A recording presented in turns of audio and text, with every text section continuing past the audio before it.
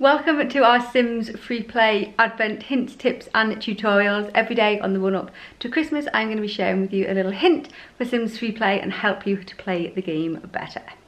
Day 17 is all about toddlers. Yesterday we did all about babies, so I figured it would be interesting to do a little guide to all the age ranges in Sims Freeplay. So the age range after babies is toddlers. I did say in the babies video that it was preteens. Somebody corrected me on it. Yes, I know that toddlers do exist.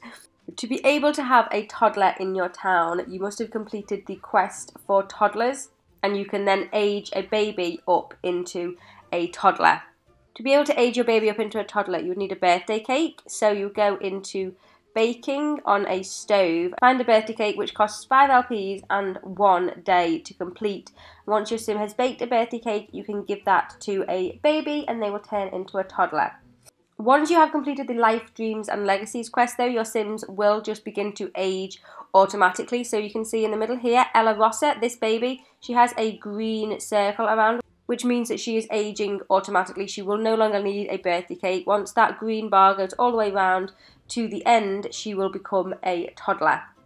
Toddlers are absolutely adorable. I think they are my favourite age range in the game. You can style them like you would any other sim. So with your toddler selected, click on a wardrobe and browse clothes. And there are so many cute hairstyles and clothes and just everything for a toddler. To me is just adorable. Quite a lot of these outfits and clothes you may not have when you start off with a toddler because you can win them through various quests and events as you're playing the game. But they have so many adorable little outfits. Like, look at these. These are so cute. These are like superhero outfits. Your toddler has needs just the same as all the other Sims. They have hunger, bladder, energy, hygiene, social and fun. They do need the help of adults for some of the needs though.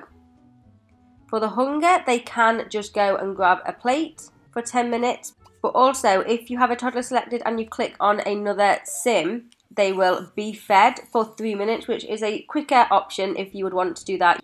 They can get fun by playing hide and seek, social by cuddling, talking to, dancing, and being fed obviously helps with the hunger need. Let's do be fed.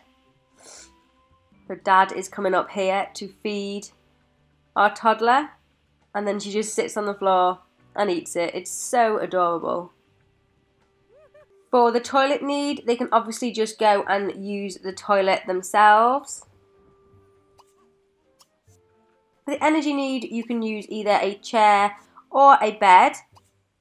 You can get some really adorable toddlers beds. In fact, let's just go into the toddlers section of the home store because they have a ton of toys that you can put in the game for them to use. There's a few different cute toddler beds, and as you can see, so many little toy items for them to use. Quite a lot of the toddler items are LPs though, or SPs, which is a shame.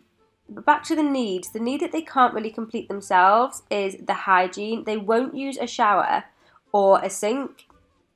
They have to use a bath for their hygiene and they need an adult to do that. If you click on it and there isn't an adult available in the house, it will pop up to say you need an adult sim to be able to do this action. Here she is, having a little bath with Dad watching over her. Of course the toddler can't do this by themselves. Very irresponsible to let the toddler in the bath by themselves, but how adorable is this? It's so cute, the toddlers. For the fun need, like I said, there's a ton of different toys that you can put down for your toddler to play with. I've just got a few down here for them. There's bookshelves and tea sets and playhouses, so much that your toddler can do for fun. There are 3 hobbies that your toddler can take part in: finger painting, seashell collecting and toddler playhouse. For the toddler playhouse hobby, you will need to have completed the In the Clubhouse quest, and then you get access to this playhouse where you can do various different actions to complete the toddler playhouse hobby. Finger painting hobby, you will need to have completed the Super Toddler Secret Mission quest, and with the finger painting hobby, this is where you can win lots of new clothes for your male and female toddlers. You have a little finger painting easel here and you can create a finger painting to complete the hobby. The last hobby that they can do is over at the beach. Now the beach is a pretty advanced location. You needed to have completed the Life, Dreams and Legacies quest and built the beach with life orbs. Once you have built it, you can bring your toddler over and you can collect seashells on the beach, which is adorable. So there you go, that is all about Toddlers. If you have any other questions about Toddlers, leave them down below in the comments and I will do my best to try and answer them for you. But thank you so much for watching. Join me tomorrow for another Sims Freeplay tutorial. I will see you then. Bye!